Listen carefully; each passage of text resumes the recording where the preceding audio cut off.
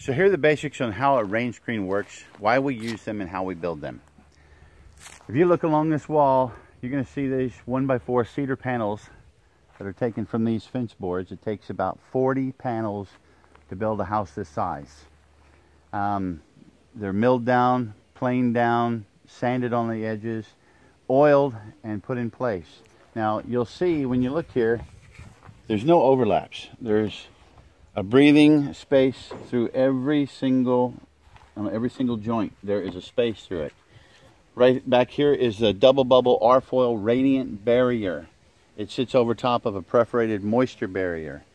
And there's a reason it's perforated. We want to suck moisture out when we build a negative flow against this wall, negative pressure against this wall as hot air rises.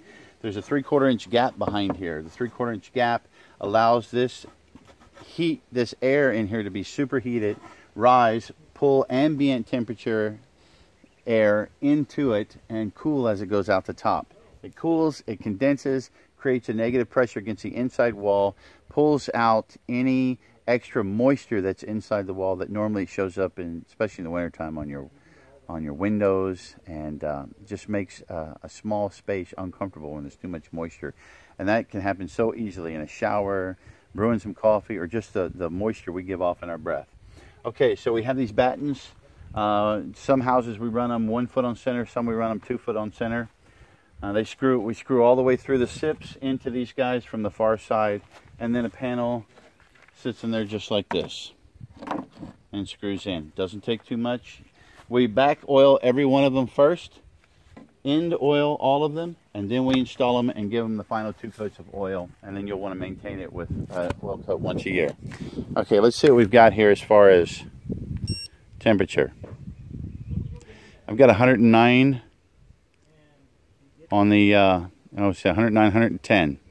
Then that's on the outside of the siding where the sun's hitting it. Then on the actual radiant barrier, it's 10 degrees cooler, 100 degrees. And then let's go to the inside wall. That is only 2 inches of insulation. No sheetrock, and another coat. Let's see what we got here. 83 degrees.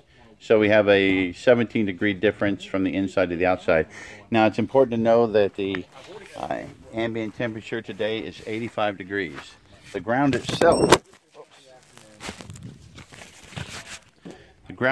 is 113 degrees.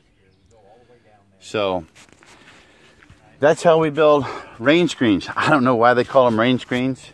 To me, they're more sunscreens than anything else, but they also work in cold weather just as well as they work in warm weather. You're going to love them on our houses. Try them on yours.